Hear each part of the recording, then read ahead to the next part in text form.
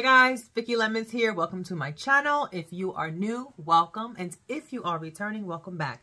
I am so glad to have you here. So in this video, I just wanted to share things that have helped me gain about 40 more followers, 42 more followers in the last 28 days.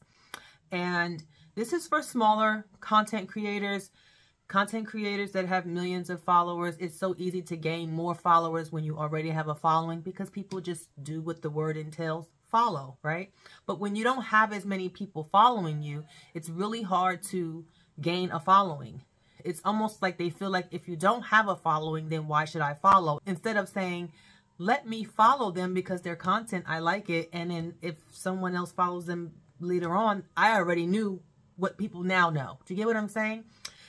But anyway, that's the world that we live in. So this is for the smaller content creators. If you want to know what I have done, this is what I've done over the last 30 days that has changed the trajectory of my YouTube page. I'm going to give you the tips that have helped me, that I believe have helped me gain these 42 followers.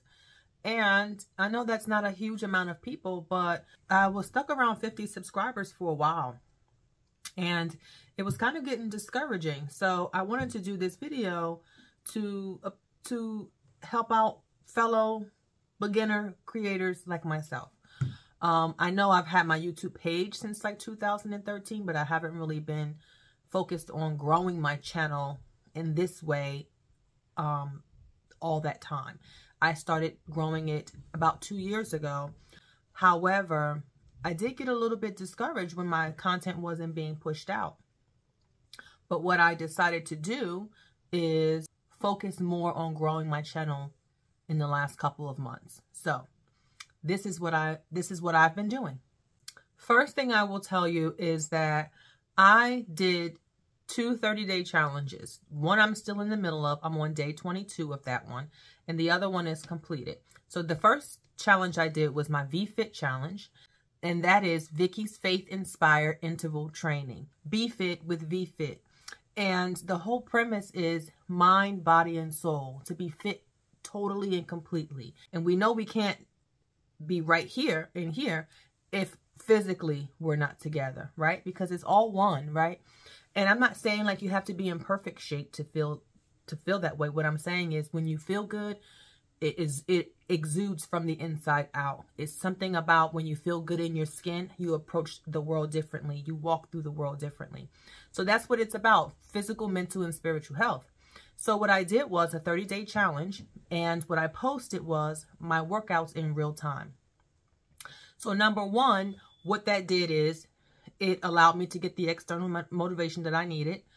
It also allowed me to appeal to people who were doing the same thing. Maybe they just need some encouragement or some exercise ideas, or to just see somebody who's curvy, not slim, doing the exercises to motivate them to do the exercises. But most importantly, as far as growth to the channel, what it did was it made me consistent in my posting, which is very important. You hear that all the time. People say, be consistent, be consistent. Well, what does that mean? For me, it was the 30-day challenge. That 30-day challenge forced me to post every day.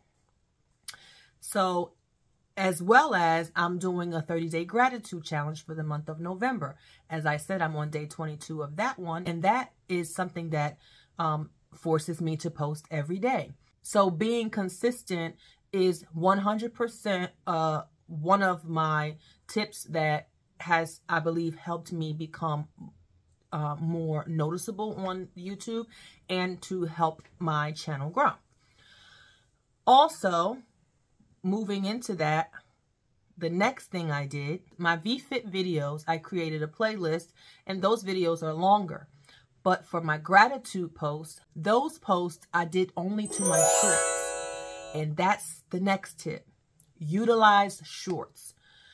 Unfortunately, the attention span of many of us nowadays is very small. Unless you're kind of like, you know, me, where I like to listen to audio and listen to people talk and stuff. So I don't mind taking my time to listen, but I understand that nowadays the attention span is just not what it used to be. Okay, so we're going to deal with that in our shorts, right?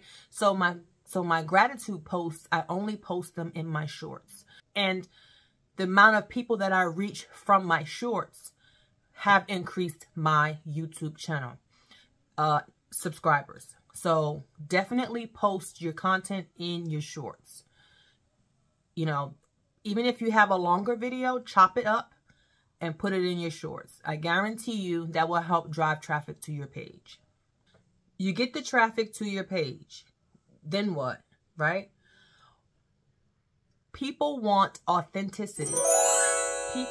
People want authenticity. And the people who are for you will be for you. So if you're posting content that's not really true to you, then they're getting a false sense of who you really are. My content is me. If you met me in real life, this is who I am. Those who know me that are subscribed to my page, know this is who I am. It is what it is. No sugarcoating it. It is what it is. And what I post is what's in my spirit. It's what's in my heart. It's a reflection of me. So I would suggest being authentic. Be your most authentic self so that when your subscribers are subscribing to you, they know like this is something that I'm going to get from this person's page. Be authentic. And number 4, I personally left Facebook and I left Instagram. Here's why. I felt as though with Facebook more than Instagram, because I wasn't really a big poster on Instagram. It just wasn't my thing. But with Facebook, for the most part, if I could do things over again, I would have never even done a Facebook. I would have only posted on YouTube. And because on Facebook, you're giving people your content for free. Think about all the years that you've been posting on Facebook or Instagram. That's free content. You've been giving them your content for free. And this page could have been monetized years ago had I just been posting to my YouTube. But I didn't think about that then. So I deactivated my Facebook and I deactivated my Instagram, which keeps people from being able to look at my stuff without me getting any views. So now if they want to see what I'm doing or what's going on with me, they have to come to my YouTube page. I also have a TikTok, and I'll talk to you about that and why I still have my TikTok. But I cut out my Facebook and I turned off my Instagram because I want my people to find me on my YouTube so I can get the views, so I can get credit, so I can monetize my channel, so that I can get rewarded for my content and not just giving it away for free. And I do believe, because what happens is on Facebook, people watch your stuff, but they never like it. If they watch your stuff on YouTube, doesn't matter if they don't like it, you're getting counted for the points anyway. So you're getting counted for the watch time anyway. So at least you're getting that. We're on the other apps, you're not even getting that. So that's why I just deactivated those. They don't serve me anymore. You know, I know that's a big step for some, deactivating their Facebook and their Instagram. But if you're now this is also, remember, this is from my smaller channels, because here's what I felt like. I felt like I was too accessible. And if you're too accessible, then if they can find me here, here, here, and here, well, I mean, I don't want that. I want to be searched for, found, and to get credit for them watching my content. That's what I want. So I don't want to give it away for free anymore. So that's what I decided to do. And I believe those people that used to watch me without giving me any credit, I believe they are watching me now, which is increasing my watch time, which allows me to get pushed out through YouTube more, which then allows me to gain more followers or subscribers. That's what I believe. So number 1, consistency. Do some sort of challenge. Here's the thing too with the consistency. People like to see people doing things that they want to do. A lot of people want to be consistent in things and they just don't have the muscle built yet. So seeing you do something for 30 days consistently shows them, I can do something for 30 days too. And it makes them, they're encouraged. And so now they want to be a part of your world, your channel. So the consistency serves multiple purposes. So that's number 1, consistency. Number 2, your shorts. You're going to utilize your shorts. Whatever you post into your main videos, cut up a couple pieces of them and put them into your shorts, right?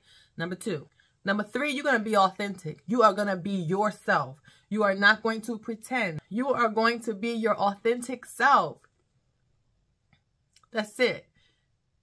Be you. Number 4, figure out how you can narrow down being so accessible to drive people to your channel so that your numbers rise, so that YouTube pushes out your content more. And last, but definitely not least, and this is why number 3 is so important, you being authentic. Repurpose your content. So remember when I said I was going to come back to the whole TikTok thing? What I've been doing is using my phone, recording my videos from my desktop, and then posting them on my TikTok.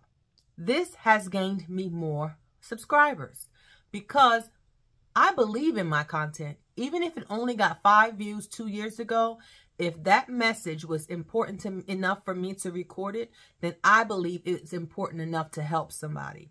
So I recorded with my cell phone from my desktop, and then I reposted to TikTok as a quick clip. I'll do a minute or 2 or maybe 2 or 3 minutes of some content and say, see the full video on my YouTube page. Links in the description or links in my bio. That's what I do.